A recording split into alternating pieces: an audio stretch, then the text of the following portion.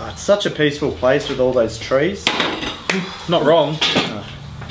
What the fuck is that? What are you eating? I just got back from the gym, steak and eggs. You're eating a steak. Steak and eggs, yeah. Free range eggs. You know what animal had to die for that? It's disgusting. You do know that. Animals die every day. Do you know an egg is like a chicken period? What the fuck? No wonder the grass is getting long. There's no cows to eat it.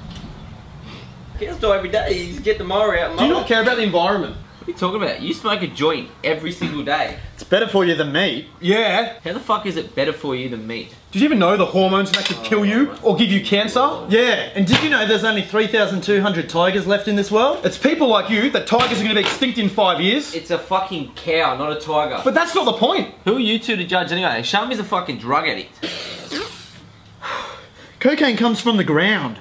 Yeah. Can't I just eat my lunch in peace? Eat your lunch in peace. If only you knew what you're putting in your body. For God's sake, you're just so ignorant. Man, fuck this. I'm starting to eat my lunch.